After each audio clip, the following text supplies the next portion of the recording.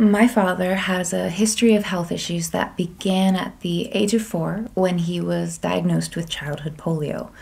The polio left him paralyzed on his left side for about a year, and he did eventually regain the ability to walk, but it was obvious by then that he had been left with a pretty severe essential tremor.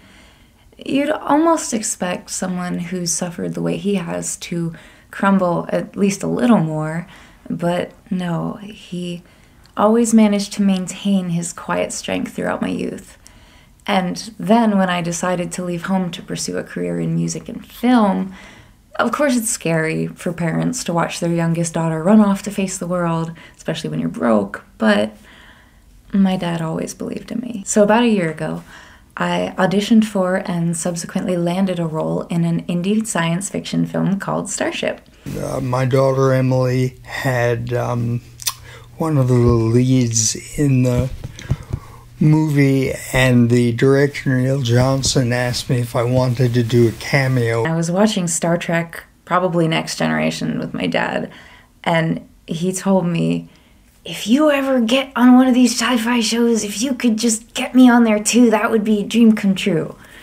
And of course, as a kid, I'm thinking, yeah, if I get on there, then of course you're going to be on there. And the second Neil heard that, he said, well, let's make it happen.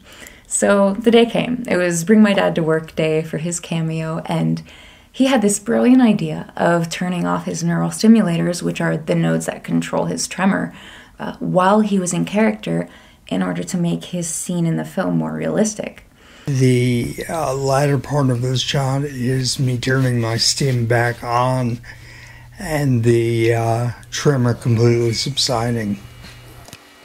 Oh my God. Isn't that great? Back to normal. Wow. That's so cool. The character he played in the film no longer had control of himself.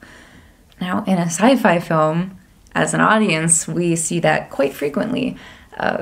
Mind control in movies happens all the time, but when you take away the fiction, the reality is that so many people with brain diseases completely lose the ability to control themselves. I mean, imagine not being able to make a phone call, type on the computer, not even being able to pour a glass of water for yourself or play the piano because you can't control the involuntary movements that your body is making. All of these rudimentary human functions that so many of us take for granted on a daily basis. My dad was losing his ability to be an independent human being, and then he had the surgery. There are millions and millions of people across the globe who suffer from brain diseases like epilepsy, stroke, Parkinson's disease, and the essential tremor that my dad had suffered from most of his life is just one out of so many.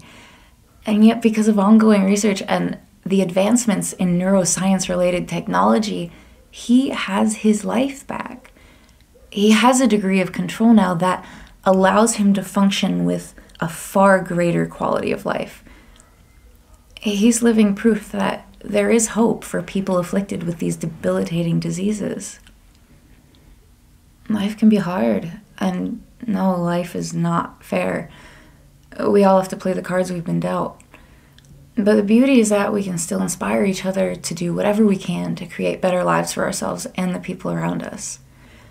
There are fathers and mothers and children out there who need research like this.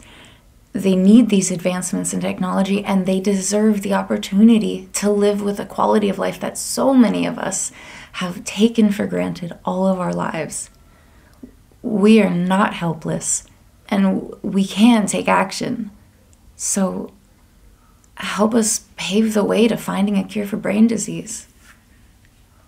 Together we can make a difference.